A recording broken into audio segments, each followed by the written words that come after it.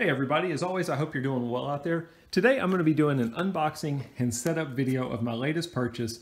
This is the Birdhouse HD camera from the company Golbong.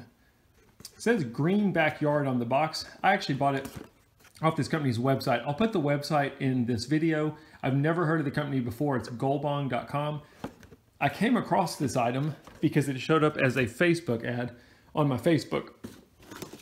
Never heard of them. If you've watched my videos in the past, you know that I have a birdhouse and I've attempted to put a blink camera in it before. But unfortunately, I use a Gilbertson Bluebird house. By the time you put your blink camera in, it kind of restricts the entry hole that the birds go in. So I haven't had much luck. If I take the camera out, I get birds that use it every season. The minute I put the camera in, they don't like this blink camera in there.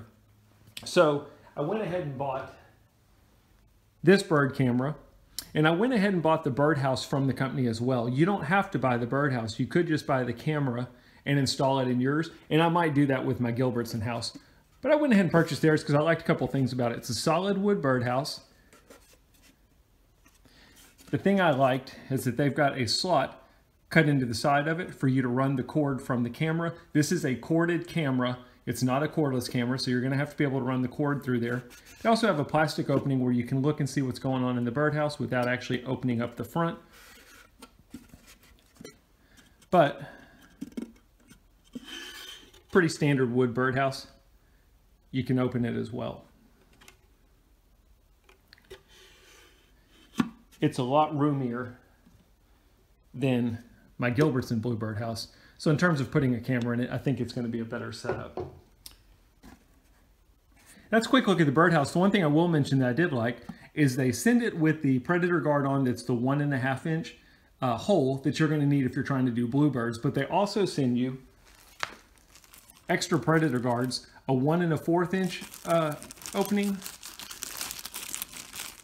as well as a 1 1/8 inch opening. So if you're trying to attract wrens or chickadees, something that uses a smaller hole, all you gotta do is take the predator guard off and put one of these on, and you can do that. It's kind of a multi-purpose birdhouse. They also send you some screws to mount it with.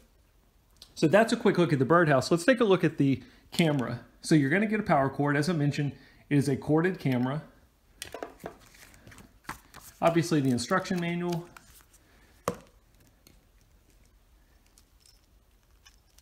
A really long cord. So even though it's corded, I'm not too worried about it because I've got a lot of slack here to run the cord from my house to the bird camera. And then last but not least, the camera itself. The camera feels really well made. I mean, it is heavy. It's in a solid metal housing. And if you look at the size of it versus the blink camera, I mean, it's considerably smaller. So I think it's going to be a lot better than a birdhouse. Aside from that, they send you a mounting bracket that you can use to mount the camera in your house. And then they send you some 3M tape in case you need to tape the cord down at any point when you're doing the install. So that's a quick look at all the items that we get. As with all my purchases, I bought this item with my own money. I'm just doing this video in case there's somebody out there who comes across this item, is thinking about buying it, wants to get an idea of what the quality is. I'm gonna go ahead and set it up. We're gonna put it out. We're gonna see if we can get any birds to take action on the house, and then we'll see what the camera footage looks like. Thanks for watching.